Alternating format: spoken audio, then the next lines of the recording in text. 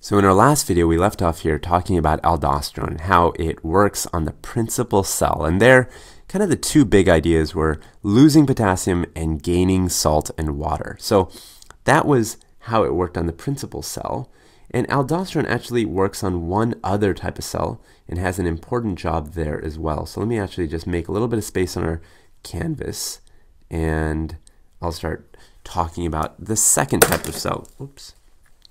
That is the alpha intercalated cell. So I'm going to draw it in yellow here.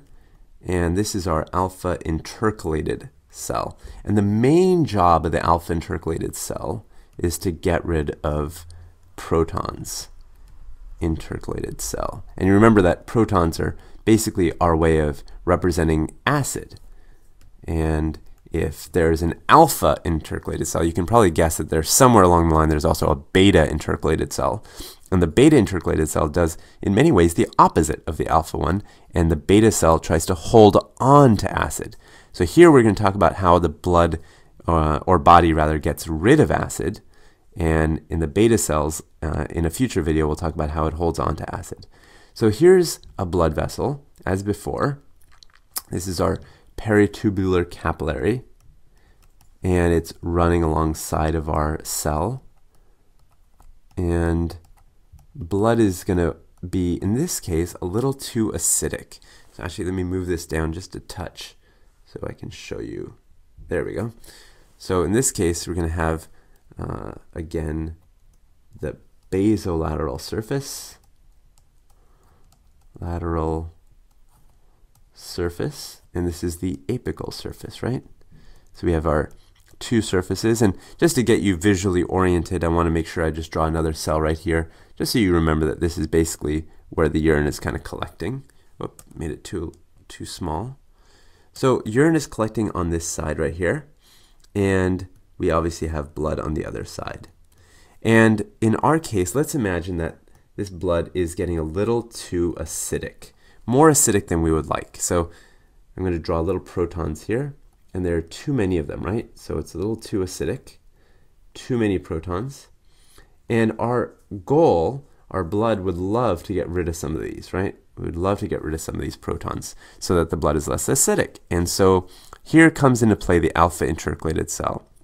Now, all cells are making carbon dioxide and water. And I say making because we're breaking down sugar, right? And sugar at the very core is, or at the very end of the process, is going to be turned into carbon dioxide and water. So all cells are making carbon dioxide and water.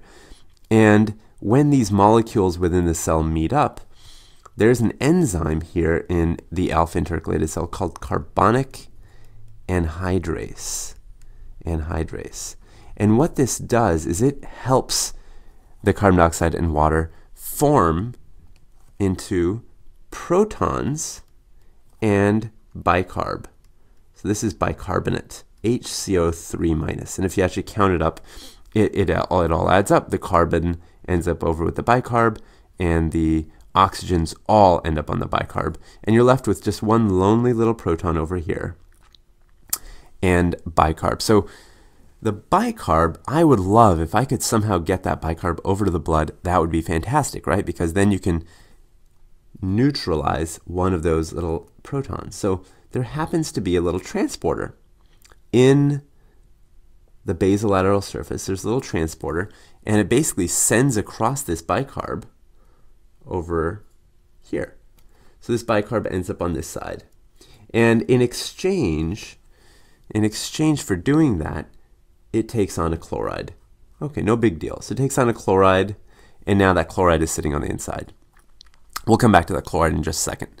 That bicarbonate, because this is where kind of the magic is happening, that bicarbonate is going to bind to that proton, and they will do the reverse. They're actually going to go back to water and carbon dioxide, right?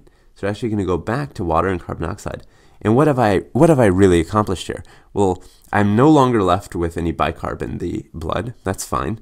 But here's the cool thing. I've actually gotten rid of a proton, right? Because I have water there and I have carbon dioxide there. And this will get, at some point I can breathe that out. And water is water, so that's great. And so I've basically accomplished something really cool. I've gotten rid of a proton, and I've gotten some water, and I've gotten carbon dioxide, which I can breathe out through the lungs at some point when the blood gets over there. So this is actually fantastic for the blood because I've been able to get rid of some of that acid, which is the whole goal. Now, if you think about it, I've been left with a couple things. I've got that chloride, which I said I would get back to. So let's deal with that right now. Happens to be a little channel for chloride, so chloride can just make its way over to the blood. Well, that's very convenient, right? So you can keep doing this process, and that keeps it nice and tidy. But you're still stuck with a proton. I still got this proton. I got to figure out what to do with this proton. So this proton is going to build up, right? If I keep doing this process, let's say I keep driving this process, I'm going to get lots and lots of little protons, right? I mean, I can see how the bicarb is going to help overall, can eventually cancel all these protons out, but I'm going to keep building up protons over here, right? So for every proton I get rid of in the blood, I build up a proton in my cell. So at the end of the day, I've got to figure out how to get rid of these protons from the cell. Okay, so here's where aldosterone comes into play. We have these really nifty little transporters, and they do cost energy, so they're not free of charge. They're going to take energy. Let me draw that in right now so I don't forget. They're going to take energy, ATP, to get this transporter to work. But what they'll do is they'll basically send a little proton over into the urine, and you can just urinate that out. So your urine will be a little bit more acidic, sure, but that's actually quite helpful because I'd rather have urine that's acidic and then just flush the toilet, get rid of it, rather than having blood that's acidic, because that's a problem. So that's one thing that, or one transporter that will get the proton across. And actually, this transporter is going to be driven. It's actually going to be working almost like overdrive when aldosterone is around. So now finally we've gotten to what aldosterone does in these cells. It makes that transporter work really, really well. So you can get rid of protons. And if you can get rid of protons, then this whole process is going to work really nicely.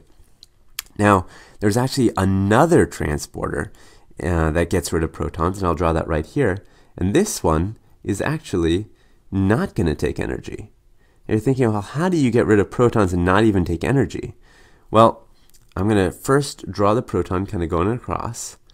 And it took energy the first time around, but here we're actually going to use something different. We're going to use a gradient. So you remember these cells, actually let me draw it here.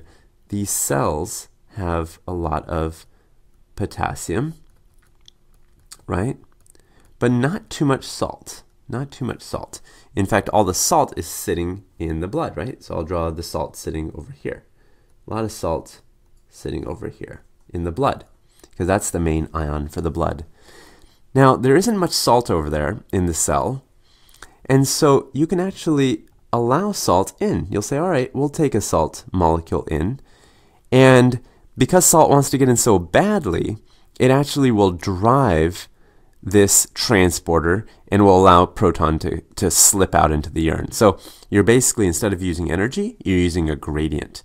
And this second transporter is also going to be revved up by aldosterone. So aldosterone is really working on these two transporters and is going to help you get rid of protons. Now, there actually happens to be a couple of other transporters that are important. I'm just going to draw them in here. So there's another one, and this one also takes energy. And let me draw in the energy so we don't forget that, because that's always important. This one takes energy. And this one is going to, again, allow protons out, because that is the whole point of all this, is to try to get protons out of these cells so that we can keep using them, so that alpha intercalated cell doesn't become just a bag of acid. And instead of sodium coming back with it, this time you're actually going to use potassium. Potassium can come back. But now immediately you can say, well, there's a problem here. Potassium wouldn't want to be in the cell. I mean, there's a lot of potassium already there. And that is why this one takes energy. So you can already see why this transporter takes energy, whereas the one with sodium does not, because potassium doesn't want to be in the cell. It's actually forced to be in the cell. And actually, that brings up my last point, which is that you remember we talked about in the principal cells, and in fact in all cells we have these sodium-potassium pumps. that are on this basolateral surface. Remember we talked about that? Well, in the alpha intercalated cell, it's no different. It also has to maintain this sodium-potassium gradient. So it's going to drive potassium in. It's going to take 2 potassiums in, and it's going to force 3 sodiums out, right? So 3 sodiums are going to get forced outside. And that, again, takes energy. So this is also going to take energy. So these are the different transporters in the alpha intercalated cell. But I want you to really try to focus on the key concept. And the concept here is that you're trying to get acid out of the blood, and you do that by bringing extra protons or making extra protons in the intercalated cell. And you saw how that happened. But the trick is, well, what do you do with them? Well, you have to dump them into the urine. And that's the whole concept. Getting acid into the urine is a process that is either going to take energy, like those ATP pumps, or it's going to take some cleverness through a gradient, like that sodium gradient. And 2 of these things, I'll point to again, this one and this one, are going to be driven by aldosterone. So that's where aldosterone comes into play in these cells.